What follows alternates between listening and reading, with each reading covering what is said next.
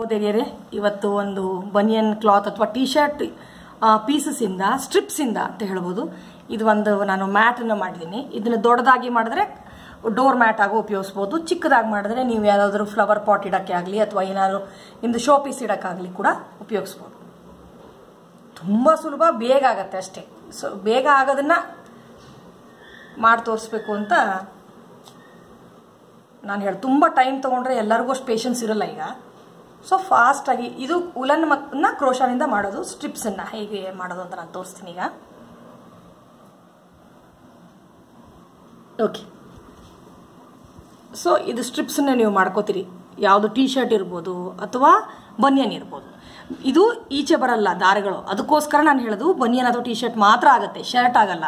Shirt ಆಗಲಿ ಸೀರೆ ಆಗಲಿ ಎಲ್ಲ ಅದದ್ದು ಎಳೆ ಈಚೆ ಬರ್ತಾ ಇರುತ್ತೆ. ಸೊ ಅದು ಅಷ್ಟು ಸರಿ ಹೋಗಲ್ಲ. ಟಿ ಶರ್ಟ್ ಅಥವಾ ಬನಿಯನ್ ಯಾವುದನ್ನಾದ್ರೂ ಕೂಡ ನೀವು ಸ್ಟ್ರಿಪ್ಸ್ ಆಗಿ ಕಟ್ ಮಾಡ್ಕೊಳ್ಳಿ. ಸೊ ದಪ್ಪ ಸ್ಟ್ರಿಪ್ಸ್ ಕಟ್ ಮಾಡ್ಕೊಂಡ್ರೆ ದೊಡ್ಡ ದೊಡ್ಡದು ಸರ್ಕಲ್ಸ್ ಬರುತ್ತೆ, ಚಿಕ್ಕ ಚಿಕ್ಕ ಸ್ಟ್ರಿಪ್ಸ್ ಮಾಡ್ಕೊಂಡ್ರೆ ಚಿಕ್ಕದು ಬರುತ್ತೆ ಅಷ್ಟೇ. ಸೊ ನಿಮ್ದು ನೀವು ಹೇಗೆ ಬೇಕೋ ಹಾಗೆ, ಆದರೆ ಎಲ್ಲ ಸ್ಟ್ರಿಪ್ಸ್ ಆದಷ್ಟು ಒಂದೇ ಆಗ್ಲಕ್ಕಿರಲಿ ಅಷ್ಟೇ. ಸೊ ಈಗ ಸ್ಟ್ರಿಪ್ಸ್ ಮಾಡ್ಕೊಂಡಿದ್ದೀರಾ. ಆಮೇಲೆ ಆಪೋಸಿಟ್ ಕಲರ್ ಉಲನ್ ತಗೊಳ್ಳಿ, ಅಂದ್ರೆ ನಿಮ್ಗೆ ಗೆಟಪ್ ಜಾಸ್ತಿ ಇರುತ್ತೆ. ಅದೇ ಕಲರ್ ಉಲನ್ ಬೇಡ. So red white, red yellow ಆ ಥರದ್ದು. ರೆಡ್ ಟಿ ಶರ್ಟ್ ಇದ್ರೆ ಯೆಲ್ಲೋ ಉಲನ್ನು ಆ ಥರ ಮಾಡ್ಕೊಳ್ಳಿ. ಸೊ ಇದನ್ನ ನೀವು ಕ್ರೋಶಾ ಕಡ್ಡಿ ಇದು 10 ನಂಬರ್ ತಗೊಳ್ತಾ ಇದ್ದೀನಿ ನಾನು, ಉಲನಿಂದ ವರ್ಕ್ ಮಾಡುವಂಥದ್ದು. ಇದು ಒಬ್ರು ನನಗೆ ಗಿಫ್ಟ್ ಮಾಡಿದ್ರು, ನನ್ನ ಫ್ರೆಂಡ್ ಒಬ್ರು. ಸೊ ಇದಕ್ಕೆ ಆ್ಯಕ್ಚುಲಿ ಇದಕ್ಕೆ ಯಾವ ಕಂಪನಿ ಅಂತ ಇದ್ರ ಮೇಲೆ ಬರೆದಿಲ್ಲ. ಸೊ 10 ನಂಬರ್ ಅಂತ ಇದರಲ್ಲಿದೆ. ಸೊ ಹುಕ್ ಕೂಡ ನಿಮ್ಗೆ ಅಕಾರ್ಡಿಂಗ್ ಟು ಯಾವುದು ಬೇಕು ದಪ್ಪದು ನೀವು ಯೂಸ್ ಮಾಡ್ಬೋದು. ಸೊ ಈ ಸ್ಟ್ರಿಪ್ಸನ್ನ ಒಂದಕ್ಕೊಂದು ಜಾಯಿನ್ ಮಾಡ್ಕೊಂಬಿಡಿ, ಸ್ಟಿಚ್ ಮಾಡ್ಕೊಂಬಿಡಿ, ಒಂದಕ್ಕೊಂದು ಜಾಯಿನ್ ಮಾಡ್ಕೊಳ್ಳಿ ಅಷ್ಟೇ. ಸೊ ಶುರು ಮಾಡೋಣ. ಹೀಗೆ ಒಂದು ಗಂಟೆ ಹಾಕಿ ತೂರಿಸಿದಿರಿ ನೀವು ಇದರಲ್ಲಿ. ಈಗ ಇದ್ರ ಮೇಲೆ ಇದನ್ನಿಡಿ. ಈ ಯಾರ್ನಂತ ಹೇಳ್ತೀರಿ ಅಥವಾ ಎಳೆಗಳು, ಬನಿಯನ್ ಅಥವಾ ಟಿ ಶರ್ಟಿನ ಎಳೆಗಳಿರುತ್ತಲ್ಲ ಅದನ್ನ ಇಟ್ಕೊಳ್ಳಿ. ಇಟ್ಕೊಂಡು ಫಸ್ಟು ಈ ರೀತಿ ಇಟ್ಕೋಬೇಕು. ಇಟ್ಕೊಂಡು ಗಂಟು ಹಾಕ್ಕೊಳ್ಳಿ ಈ ರೀತಿ. ಫಸ್ಟ್ ಲಾಕ್ ಮಾಡಿ ಹೀಗೆ. ಆದ ನಂತರ ಒಂದು ಚೈನ್. ಆದ ನಂತರ ಸ್ವಲ್ಪ ಲೂಸಾಗಿ ಹಾಕಬೇಕು. ಉಲನ್ನಿಗೆ ಮತ್ತು ನೀವು ಕುಚ್ಚಿನ ಕ್ರೋಶಾ ರೇಷ್ಮೆ ದಾರಕ್ಕೆ ತುಂಬ ವ್ಯತ್ಯಾಸ ಇದೆ. ತುಂಬ ಲೂಸಾಗಿ ಹಾಕ್ಬೇಕು ಇದನ್ನು. ಸೊ ಒಂದು ಹಾಕ್ತೀರಿ ಹೀಗೆ, ಮತ್ತೆ ಒಂದು ಚೈನ್.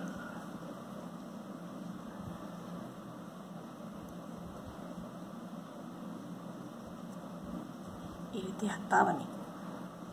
ಮತ್ತೆ ಒಂದು ಚೈನ್.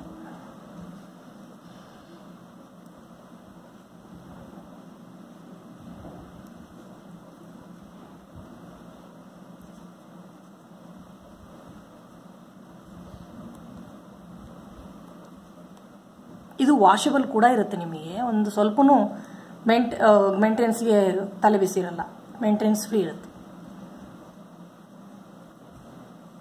ಹೀಗೆ ನೋಡ್ತಾ ಇದ್ದೀನಿ ನೀವು, ಹೀಗೆ ಕಾಣುತ್ತೆ.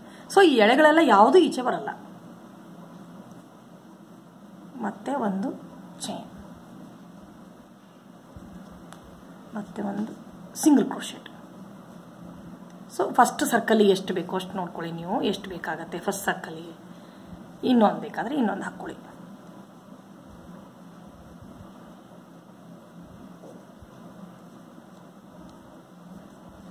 ಇದಾದ ನಂತರ ಈ ರೀತಿ ಫೋಲ್ಡ್ ಮಾಡ್ಕೊಳ್ಳಿ. ಇದನ್ನು ಫೋಲ್ಡ್ ಮಾಡಿಕೊಂಡು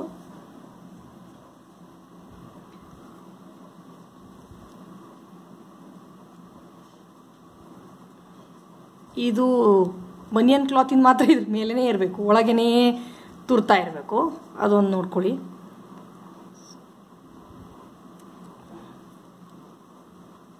ಇದು ಹಿಂಗೆ ಸೇರಿಸಿ ಒಂದನ್ನು ಸರ್ಕಲ್ ಹಾಕ್ಕೊಳ್ಳಿ ಅಷ್ಟೇ.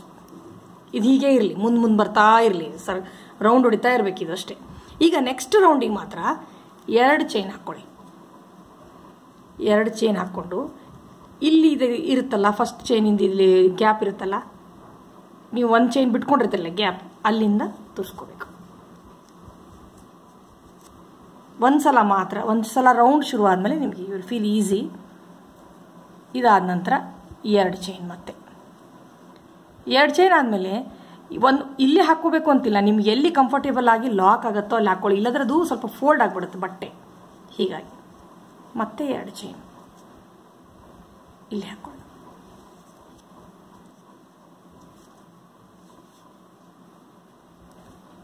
ಅದು ಯಾರು ಮುಂದೆ ಬರ್ತಾ ಇರಲಿ, ಅಂದರೆ ನಿಮಗೆ ಬೇಗ ಆಗತ್ತಷ್ಟೇ. ಈ ಬರೀ ಟಿ ಶರ್ಟ್ ದಾರದಿಂದನೇ ಅಥವಾ ಬನಿಯನಿಂದನೇ ಹಾಕ್ಬೋದು ಬೇಕಾದರೆ, ಅದು ಸ್ವಲ್ಪ ಟೈಮ್ ಜಾಸ್ತಿ ತೊಗೊಳುತ್ತೆ. ಅದು ಇದು ಫಾಸ್ಟಾಗಿ ಆಗುತ್ತೆ. ಸ್ವಲ್ಪ ಲೂಸಾಗಿ ಹಾಕಬೇಕು, ಅದು ಇಂಪಾರ್ಟೆಂಟ್. ಭಾಳ ಎಳಿಬೇಡ್ದು.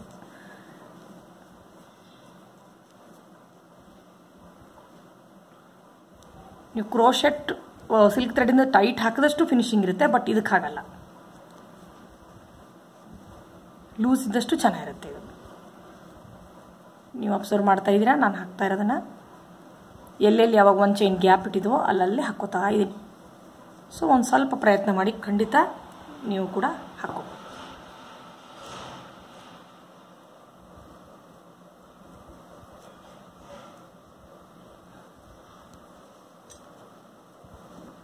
ಒಂದು ಕ್ರೋಶೆಟ್ ವರ್ಕ್ ಬಂದರೆ ತುಂಬ ಥರ ನೀವು ಮಾಡ್ಕೋಬೋದು.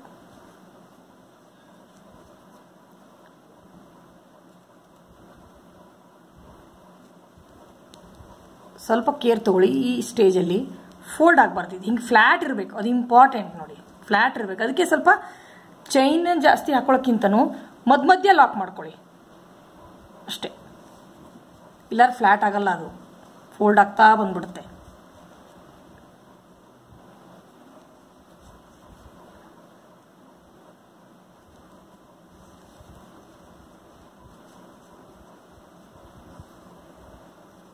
ನೋಡಿ, ಈ ಥರ ಫೋಲ್ಡ್ ಆಗಬಾರ್ದು. ಸ್ವಲ್ಪ ನೀವು ನೆಕ್ಸ್ಟ್ ಟೈಮ್ ಸ್ವಲ್ಪ ಲೂಸ್ ಮಾಡ್ತಾ ಬಂದರೆ ತಾನೇ ಅದು ಸರಿ ಹೋಗುತ್ತೆ.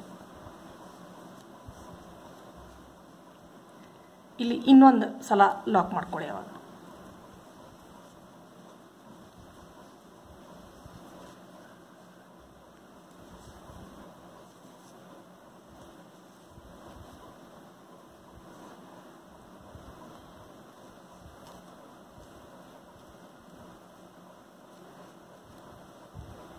ಚೂರು ಹಿಂಗೆ ಹೇಳಿದ್ರೆ ಸಾಕಷ್ಟು.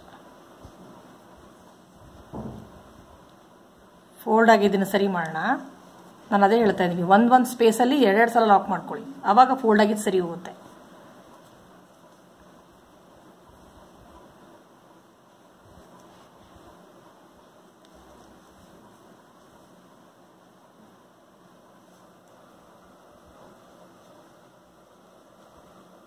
ಸರಿ ಆಗ್ತಾ ಬರ್ತಾ ಇದೆ ನೋಡಿ, ಅಬ್ಸರ್ವ್ ಮಾಡಿ.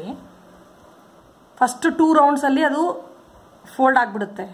ಆಮೇಲೆ ನೀವು ಅದನ್ನು ಸ್ವಲ್ಪ ಗ್ಯಾಪ್ ಹತ್ತತ್ರ ಮಾಡ್ಕೊಂಡು ಲಾಕ್ ಮಾಡ್ತಾ ಬಂದರೆ ಗ್ಯಾಪ್ ಕವರ್ ಆಗುತ್ತೆ.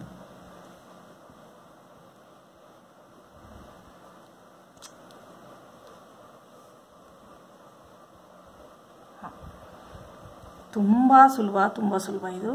ನೀವು ಎಷ್ಟು ದೊಡ್ಡದು ಬೇಕೋ ಮಾಡ್ಕೋಬೋದು ಇದನ್ನು. ಅದು ಒಂದು ನಿಮ್ಮ ಮ್ಯಾಟ್ ಎಷ್ಟು ದೊಡ್ಡದು ಬೇಕೋ ಮಾಡ್ಕೋಬೋದು. ಮಲ್ಟಿ ಕಲರ್ ಮಾಡ್ಕೋಬೋದು, ನಿಮ್ಮ ಕ್ರಿಯೇಟಿವಿಟಿಗೆ ಬಿಟ್ಟಿದ್ದದು. ಮಲ್ಟಿ ಕಲರು ಯಾರನ್ನು ಮಾಡ್ಕೋಬೋದು, ಉಲನ್ನು ಮಾಡ್ಕೋಬೋದು, ಮಧ್ಯ ಬೇರೆ ಕಲರು ಜಾಯಿನ್ ಮಾಡ್ಕೋಬೋದು.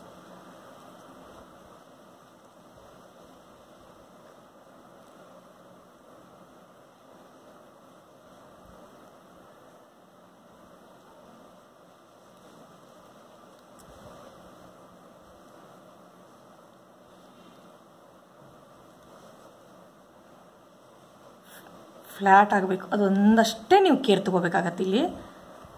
ಆಮೇಲೆ ಇದು ಮಧ್ಯ ರನ್ ಆಗ್ತಾ ಬರಬೇಕು. ಇದು ನಿಮ್ಮದು ಯಾರ್ನು ಅಥವಾ ನಿಮ್ಮ ಸ್ಟ್ರಿಪ್ಸ್ ಏನಿರುತ್ತೆ, ಟಿ ಶರ್ಟ್ ಅಥವಾ ಬನಿಯನ್ ಸ್ಟ್ರಿಪ್ಸ್ ಏನು ಮಾಡ್ಕೊಂಡಿರ್ತೀರಿ, ಅದು ರನ್ ಆಗ್ತಾ ಬರಬೇಕು. ಮತ್ತು ಎಳೆದು ಹಾಕಬೇಡಿ, ಲೂಸಾಗಿ ಹಾಕಿ. ಒಂದು 3 ರೌಂಡ್ಸ್ ಆದರೆ ಅದರ ಎಫೆಕ್ಟ್ ನಿಮಗೆ ಗೊತ್ತಾಗುತ್ತೆ. ಇಷ್ಟೇ, ಇನ್ಯಾವ ಸ್ಕಿಲ್ಲು ಇದರಲ್ಲಿ ಇಲ್ಲ.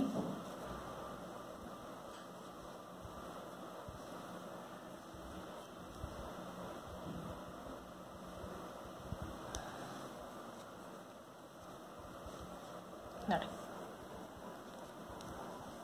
ಉಲನ್ ಕೂಡ ತುಂಬ ಚೆನ್ನಾಗಿದೆ. ಇದು ದಾರದಂಗಿದ್ರೆ ಉಲನ್ನು ಅಷ್ಟೊಂದು ಚೆನ್ನಾಗಿರಲ್ಲ. ಈಗಂತೂ ಉಲನಲ್ಲಿ ತುಂಬ ವೆರೈಟೀಸ್ ಬಂದಿದೆ. ಸ್ವಲ್ಪ ಶೈನಿಂಗ್ ಇರೋ ಉಲನ್ ಇರುತ್ತೆ, ಥಿಕ್ ಚಿಕ್ಕಾಗಿರೋ ಉಲನ್, ಇದು ಹಗ್ಗದ ಥರ, ಈ ಸೆಣಬಿನ ಹಗ್ಗದ ಥರ ಕೂಡ ಸಿಗುತ್ತೆ ಉಲನು. ನೀವು ಶ್ರಮ ಒಂದ್ಸಲ ಸ್ಯಾಂಪಲ್ ಪೀಸಿಗೆ ಮಾಡಿಕೊಂಡು ಆಮೇಲೆ ಮತ್ತೆ ನಿಮ್ಗೆ ಯಾವ ಥರ ಬೇಕೋ ಸ್ವಲ್ಪ ದುಡ್ಡು ಖರ್ಚು ಮಾಡಿ ಒಳ್ಳೆಯದನ್ನು ಮಾಡ್ಕೋಬೋದು. ಈಗ ಮನೇಲಿರೋದನ್ನ ನಾನು ಹೊರಗಡೆ ಹೋಗಕ್ಕೆ ಆಗ್ತಾ ಇಲ್ಲ, ನಿಮ್ಗೆಲ್ಲರಿಗೂ ಗೊತ್ತು. ನಮ್ಮ ಮನೇಲಿ ಏನು ಮೆಟೀರಿಯಲ್ ಇದೆ ಅದರಿಂದನೇ ನಿಮ್ಗೆ ಆದಷ್ಟು ಮಾಡಿ ತೋರ್ಸೋಕ್ಕೆ ಇಷ್ಟಪಡ್ತಾ ಇದ್ದೀನಿ.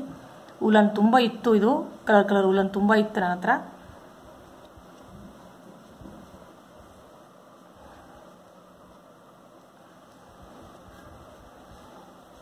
ಈ ಜಾಯಿನ್ ಮಾಡಿದ್ರು ಕೂಡ ಹಿಂಗೆ ಮಾಡ್ಕೊಂಬಿಟ್ರೆ ಎಂಥದ್ದು ಕಾಣಲ್ಲ ಅವಾಗ.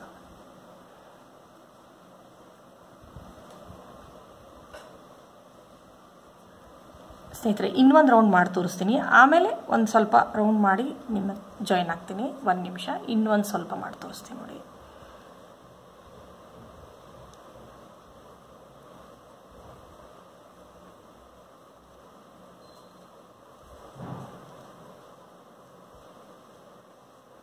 ನೋಡಿ ಈ ಥರ ಆಯ್ತು ನೋಡಿ, ಎಷ್ಟು ಫ್ಲ್ಯಾಟ್ ಆಯ್ತು. ಈಗ ಇನ್ನೊಂದು ರೌಂಡ್ ಹಾಕಿದ್ರೆ ಫ್ಲ್ಯಾಟ್ ಆಗುತ್ತೆ. ಸೊ ಇವೆಲ್ಲ ಸ್ಟಿಚಸ್ ಇರ್ತಾವಲ್ಲ, ಅದು ಆದಷ್ಟು ನಿಮಗೆ ಮ್ಯಾನಿಪುಲೇಷನ್ ಮಾಡ್ಕೋಬೇಕು ನೀವೇನೆ. ಅದು ಫಿಕ್ಸೆಡ್ ಆಗಿ ಇಷ್ಟು ಒಂದು ರೌಂಡ್ ಸರ್ಕಲಲ್ಲಿ ಇಷ್ಟೇ ಸ್ಟಿಚಸ್ ಇರಬೇಕು ಅಂತ ಏನಿಲ್ಲ.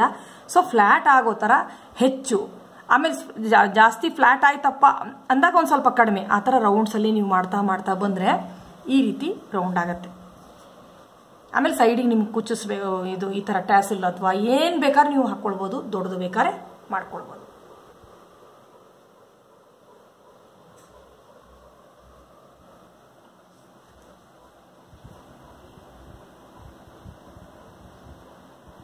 ಸ್ನೇಹಿತರೆ, ಇಷ್ಟು ಕಂಪ್ಲೀಟ್ ಮಾಡಿದ್ದೀನಿ, ನೋಡ್ತಾ ಇದ್ರಿ. ಇದು ಲಾಸ್ಟ್ ಒಂಚೂರನ್ನ ಮಾಡಿ ತೋರಿಸೋಣ ಅಂತ ಬಿಟ್ಟಿದ್ದೀನಿ ನೋಡಿ.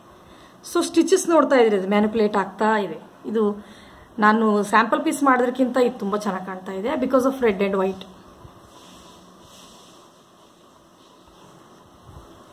ಆದರೆ ಒಂದೇ ಒಂದು ನಾನು ಅಬ್ಸರ್ವ್ ಮಾಡಿದ್ದು ಟಿಪ್ಸ್ ನಿಮ್ಗೆ ಹೇಳಬೇಕು ಅಂದರೆ, ಸ್ಟ್ರಿಪ್ಸ್ ಮಾತ್ರ ಅಗಲ ಒಂದೇ ಥರ ಇರಲಿ, ಇಲ್ಲಾಂದರೆ ರೌಂಡ್ಸ್ ನಿಮ್ದು ಎಫೆಕ್ಟ್ ಆಗುತ್ತೆ.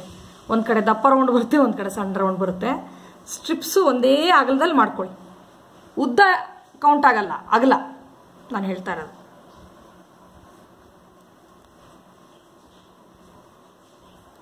ಎಷ್ಟು ಸುಲಭ ನೋಡಿ, 10 ನಿಮಿಷದಲ್ಲಿ ಇಷ್ಟು ದೊಡ್ಡದು ಮಾಡ್ಬಿಡ್ಬೋದು.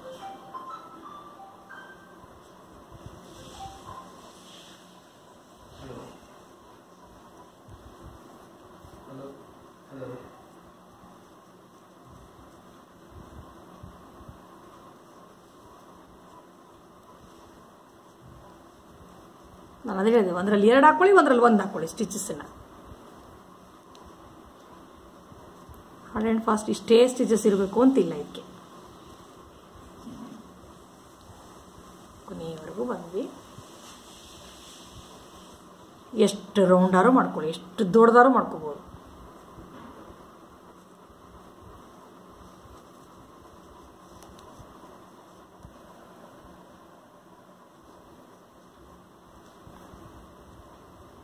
ಇದು ಈ ರೀತಿ ಇಟ್ಬಿಟ್ಟು ಇಲ್ಲಿ ಸರಿ ಸ್ವಲ್ಪ ತುದಿ ಕಾಣಲಾರ ಥರ ಹಾಕ್ಕೊಂಬಿಡಿ. ಆಮೇಲೆ ಒಂದು ರೌಂಡ್ ಹೇಗೆ ಹಾಕಬೇಕು ಅಂತ ನಾನು ತೋರಿಸ್ತೀನಿ ನಿಮಗೆ.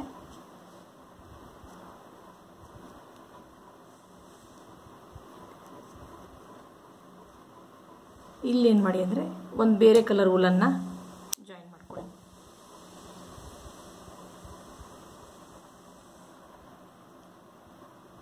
ವೈಟ್ ಉಲನ್ ಆಗಬೇಕಿತ್ತು, ಆದರೆ ವೈಟ್ ಉಲನ್ ನನ್ನ ಹತ್ರ ಇಲ್ಲ. ವೈಟ್ ಉಲನ್ ಆಗಿದ್ರೆ ಇನ್ನೂ ಚೆನ್ನಾಗಿರೋದು.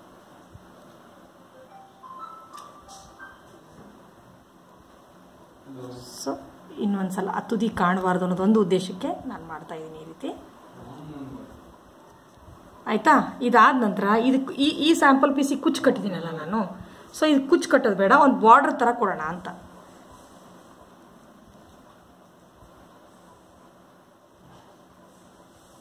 ಸಿಂಗಲ್ ಕ್ರೋಶೆಗಳನ್ನ ಹಾಕೊಂಡು ಬಂದ್ಬಿಡಿ. ಸುತ್ತಲೂ ಅಪೋಸಿಟ್ ಕಲರಲ್ಲಿ ಇರಲಿ, ಸಿಂಗಲ್ ಕ್ರೋಶೆಗಳನ್ನ ಹಾಕೊಂಡು ಬಂದ್ಬಿಡಿ. ಒಂದು ಸ್ವಲ್ಪ ತೋರಿಸ್ತೀನಿ ನೋಡಿ.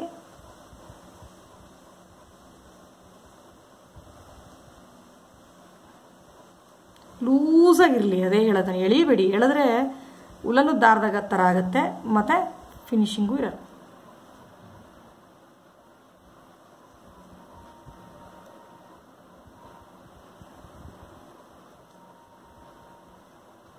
ಕುಚ್ಚು ಬೇಕಾದ್ರೆ ಕುಚ್ಚು ಕಟ್ಕೊಳ್ಳಿ. ಸೈಡಿಗೆ ಒಂದು 7-8 ಕುಚ್ಚು ಕಟ್ಬೋದು ಸುತ್ತಲೂ. ಬೇಡ ಅಂದರೆ ಈ ರೀತಿ ಮಾಡ್ಕೊಳ್ಳಿ, ಯಾವ ರೀತಿ ಬೇಕೋ ಆ ರೀತಿ.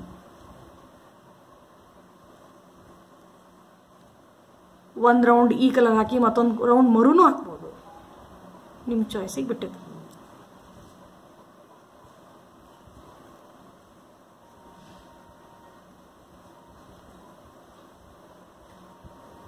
ಸ್ನೇಹಿತರೆ, ಎರಡೂ ಕೂಡ ಪ್ಯಾಟರ್ನ್ ರೆಡಿ ಆಗಿದೆ. ಸೊ ಇದಕ್ಕೊಂದು ಔಟ್ಲೈನ್ ನಾನು ಕೊಟ್ಟಿದ್ದೀನಿ. ಸುತ್ತಲೂ ಸಿಂಗಲ್ ಕ್ರೋಶೆಟ್ಸ್ ಹಾಕೊಂಡು ಹೋಗಿದ್ದೀನಿ ಅಷ್ಟೇ. ಇದನ್ನು ಕೂಡ ನೀವು ಎಷ್ಟು ಮೆಜರ್ಮೆಂಟಿಂದ ಹಾಕ್ತೀರಿ ಅಂದರೆ ಜಾಸ್ತಿನೂ ಹಾಕಬಾರ್ದು, ಕಡಿಮೆನೂ ಹಾಕಬಾರ್ದು. ಶೇಪ್ ಸ್ವಲ್ಪ ವೇರಿ ಆಗುತ್ತೆ, ನೀವೇ ನೋಡ್ತಾ ಇದ್ದೀರಿ, ಶೇಪ್ ವೇರಿ ಆಗುತ್ತೆ. ಸೊ ಸ್ವಲ್ಪ ಕಾಳಜಿ ಮಾಡಿ. ಹಾಕುವ ಕಡಿಮೆ ಸಿಂಗಲ್ ಕ್ರೋಶೆಟ್ ಹಾಕಿದ್ರೂ ಶೇಪ್ ವೇರಿ ಆಗುತ್ತೆ, ಜಾಸ್ತಿ ಸಿಂಗಲ್ ಕ್ರೋಶೆಟ್ಸ್ ಹಾಕಿದ್ರೂ ವೇರಿ ಆಗುತ್ತೆ. ಸೊ ಎವ್ರಿ ಚಿಕ್ಕದೇ ಕೆಲಸ ಆಗಲಿ, ಈಸಿ ಕೆಲಸ ಅನಿಸಿದ್ರು ಕೂಡ ಅದಕ್ಕೆ ಸಾಕಷ್ಟು ಸ್ಕಿಲ್ ಇನ್ವಾಲ್ವ್ಡ್ ಇರುತ್ತೆ. ಸೊ ಇಲ್ಲಿ ನೋಡ್ತಾ ಇದ್ರಿ, ಇಲ್ಲಿ ಕುಚ್ಚು ಹಾಕಿದ್ದೀನಿ ನಾನು. ಇಲ್ಲಿ ಒಂದು ಬಿಟ್ಟು 2 ಲೇಯರ್ ಹಾಕೋಬೋದು, ಈ ರೀತಿ ಒಂದು ಬಿಟ್ಟು 2 ಲೇಯರ್ ಹಾಕೋಬೋದು. ಇದಕ್ಕೆ ಬೇಕಾಗಿರೋದು ಏನೂ ಇಲ್ಲ, ಮನೇಲಿ ಒಂದು ಉಲನ್ ಇದ್ರೆ ಸಾಕು ಅಷ್ಟೇ. ಸೊ ಸ್ಟ್ರಿಪ್ಸನ್ನ ನೀಟಾಗಿ ಮಾಡ್ಕೊಳ್ಳಿ. ಸ್ಟ್ರಿಪ್ಸನ್ನ ನನಗನ್ಸಿದ ಮಟ್ಟಿಗೆ ನಾನು ಇನ್ನೂ ಸ್ವಲ್ಪ ನೀಟಾಗಿ ಮಾಡ್ಕೋಬೋದಾಗಿತ್ತು ಅಂತ ಈಗ ಅನಿಸ್ತಾ ಇದೆ ನನಗೆ. ಸೊ ದಾರ ಥರ ಇರಲಿ, ಹಿಂಗೆ ರೌಂಡಾಗಿ, ಈ ಥರ ದಾರ ಥರ ಇರಲಿ ರೌಂಡಾಗಿ, ಎಡ್ಜಸ್ ಕಾಣ್ಕೊಡ್ದು. ಆವಾಗ ನಿಮ್ಮ ಫಿನಿಶಿಂಗ್ ಇನ್ನೂ ತುಂಬ ನೀಟಾಗಿ ಬರುತ್ತೆ ಅಷ್ಟೇ. ಸೊ ಇಷ್ಟ ಆಯಿತು ಅಂದ್ಕೊಳ್ತೀನಿ. ಇವತ್ತೇ ಎಲ್ಲರೂ ಫ್ರೀ ಆಗಿದ್ದೀರಾ, ಇವತ್ತೇ ಟ್ರೈ ಮಾಡಿ. ನನ್ನ ಚಾನಲ್ಗೆ ನಿಮ್ಮ ವ್ಯಾಲ್ಯೂಬಲ್ ಕಮೆಂಟ್ಸ್ ಕೊಡಿ. ಸಬ್ಸ್ಕ್ರೈಬ್ ಆಗಿಲ್ಲ ಅಂದರೆ ಕೂಡಲೇ ಸಬ್ಸ್ಕ್ರೈಬ್ ಮಾಡ್ಕೊಳ್ಳಿ. ಇನ್ನೊಂದು ವಿಡಿಯೋ ಜೊತೆ ಮತ್ತೆ ಭೇಟಿ ಆಗ್ತೀನಿ. C you, bye.